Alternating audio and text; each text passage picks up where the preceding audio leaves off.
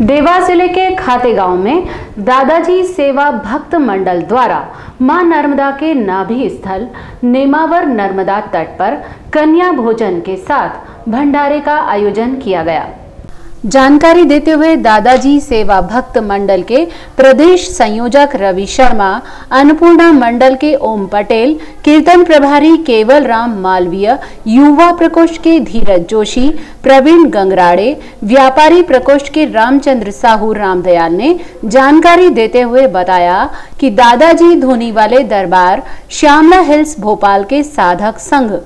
गुरुदेव दादाजी की पूज्य माताजी उमा देवी के निधन पर दादाजी भक्त मंडल द्वारा रवि भाटी परिसर में शोक सभा आयोजित कर भावभीनी श्रद्धांजलि अर्पित की गई। साथ ही कन्या पूजन, कन्या भोजन और भंडारे का आयोजन भी किया गया।